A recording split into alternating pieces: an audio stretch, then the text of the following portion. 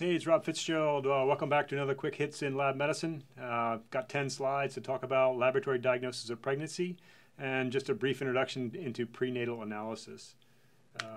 So the laboratory diagnosis of pregnancy is typically made by an immunoassay, and there's a couple of different kinds. One is a lateral flow device. That's what they sell in the pharmacies.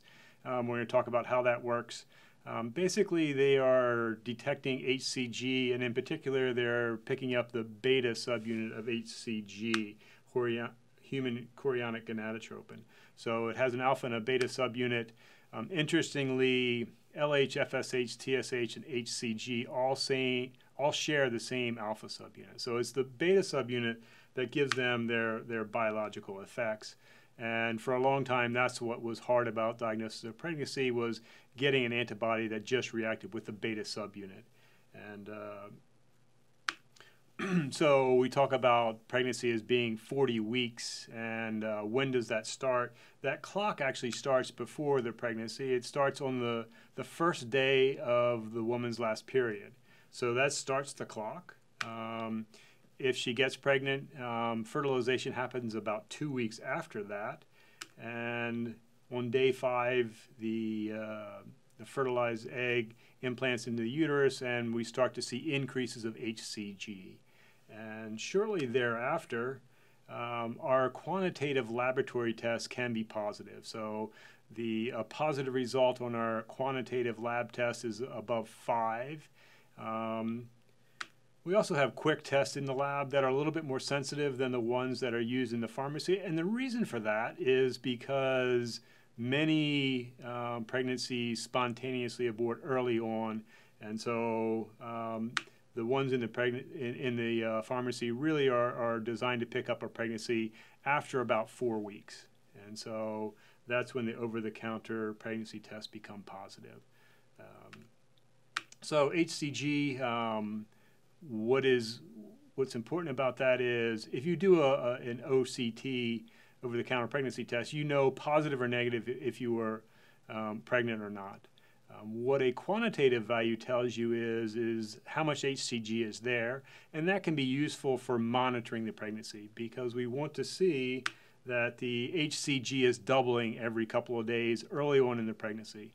That is the expected result is that we're going to see HCG increase throughout the first trimester. It's going to peak somewhere around 10,000 to 160,000 milli-international units per mil. And again, the positive cutoff is 5.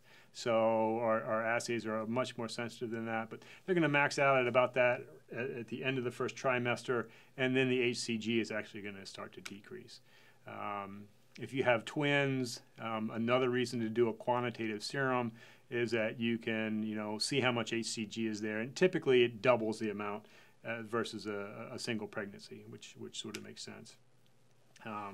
It's also useful in monitoring ectopic pregnancies. So an ectopic pregnancy is an implantation somewhere other than the uterus. It's not a viable pregnancy. And in that case, the HCG initially rises, but it doesn't continue to go up for that whole first 3 months. So it'll go up just a little bit, and then it'll start to come back down, and that's an indication that you might have an ectopic pregnancy. It's also useful for trophoblastic disease. So in the case of a molar pregnancy, which there's several different forms, there's a partial mole, complete moles, and then there's trophoblastic disease. And trophoblastic disease is an invasive cancer. So the cancer is actually invading the uterus, and obviously needs to be surgically removed, and those patients also typically get chemotherapy. And so in that case, your HCG goes up, and it continues to go up.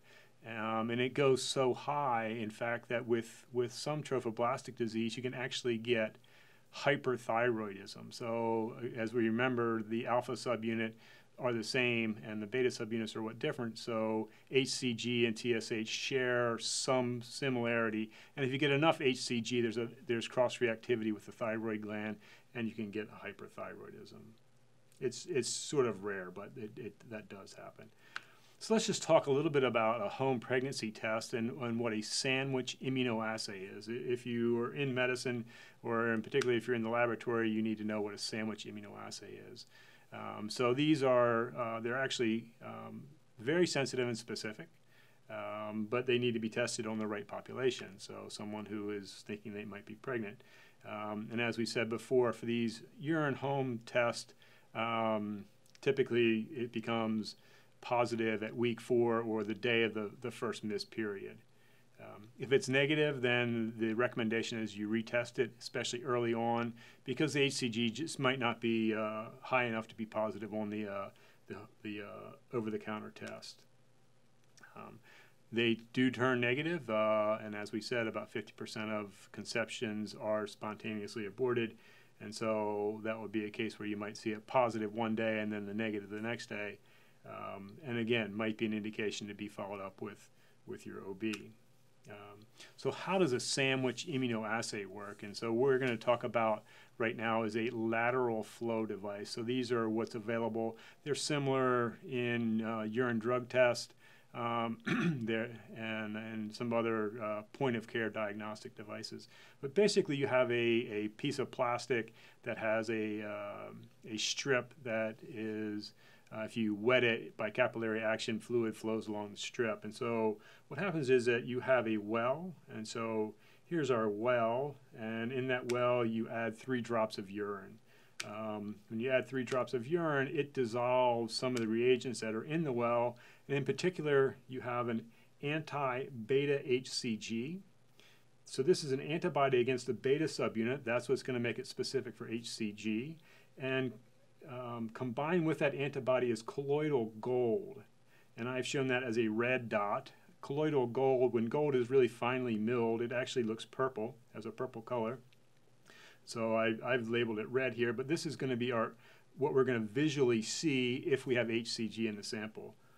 There's also a control antibody that has a blue color associated with it.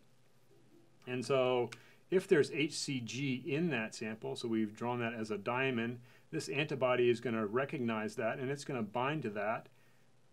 The lateral flow, the capillary action is going to wick these reagents along the chromogenic strip, and at a certain part of the strip there will be a line of anti-alpha HCG.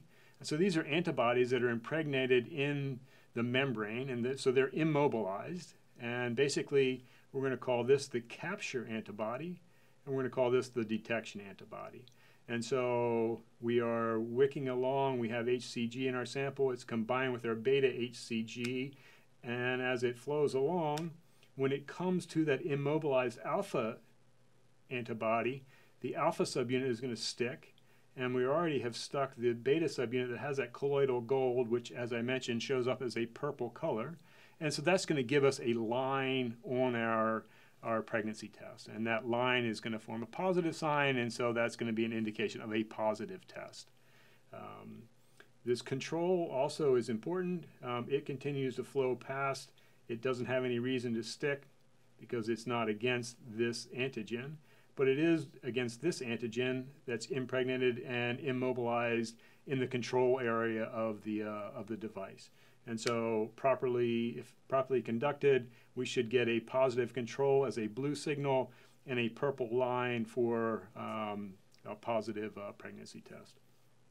So in a very similar manner, this is a pregnancy test with a negative outcome. So we did the same thing. We add 3 drops of urine to the well. It dissolves the reagents, and we have anti-beta HCG, and we have our control sample. In this case, we don't have any of the triangle, which was the HCG, so capillary action is going to wick this along.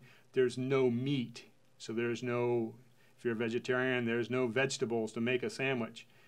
You have 2 slices of bread, so the anti-HCG is 1 slice of bread, the anti-beta HCG is the other slice of bread. We've got nothing to stick those 2 pieces of bread together, and so we don't get the purple line here. However, our control line does flow over, it binds to its antigen, and we get a positive control so that we know that antigen-antibody reactions are possible in that sample, and we just didn't have any HCG or there wasn't enough to cause a positive result. So a sandwich immunoassay really combines 2 different antibodies to 2 different epitopes, and one is typically the capture, the other is the detection, and together they give you a very specific assay. So briefly talk about hemolytic disease of the fetus and newborns. This is due to Rh and ABO incompatibilities. So basically what happens is if a baby is D positive and the mom is D negative, then her first pregnancy, she will likely be exposed to some of the antigen. She'll form antibodies, and in a second pregnancy, those antibodies will cross the placenta and cause cell lysis. And so the most severe form is erythroblastosis fetalis, and we'll talk a little bit about that. So as I said, a Rho D negative mom has a Rho D positive fetus. The mom can form antibodies against that, and if she does, those antibodies will cross the placenta, cause lysis of fetal red cells. When you lyse red cells, you form bilirubin, and in this case, the bilirubin is unconjugated because the fetal liver is not developed enough to conjugate it. Unconjugated bilirubin is lipophilic. It crosses the blood-brain barrier and can cause kernicterus. And so that's a neurotoxicity. Interesting mechanism to prevent this is called ROGAM.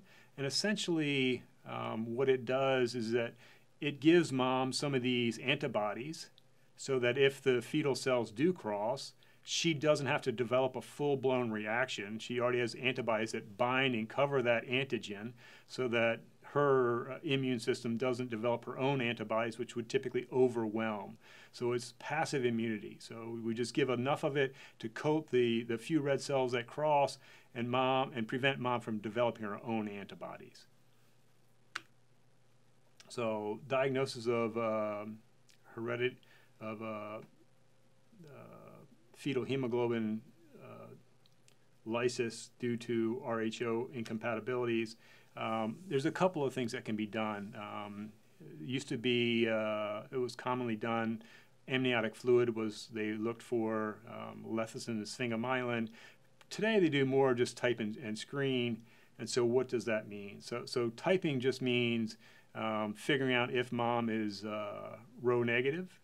If she is Rho negative, then she could develop antibodies against a Rho positive fetus. And then also screening says, did she actually develop antibodies? And so type says, you know, what is her blood type? Screen says, did she develop antibodies? And then you can actually see how much antibodies are there with an indirect Coombs test. So a positive indirect Coombs test says that she has antibodies, and that would potentially put the fetus at risk for kernicterus. So erythroblastosis fetalis is the most severe form of these incompatibilities. And as we said, normally you have a small amount of unconjugated bilirubin. As the fetus comes to term, that typically decreases. If you have erythroblastosis fetalis and mom's antibodies are lysing the fetus's red cells, you get an increase towards the end of the term, and that's where you can get kernicterus.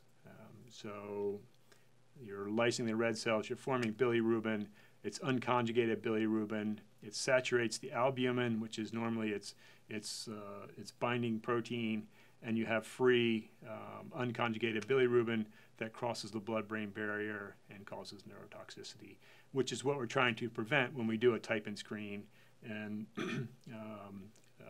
a ROGAM administration. So that's a quick introduction to laboratory diagnosis of pregnancy and a few diseases of the newborn. Thanks for paying attention.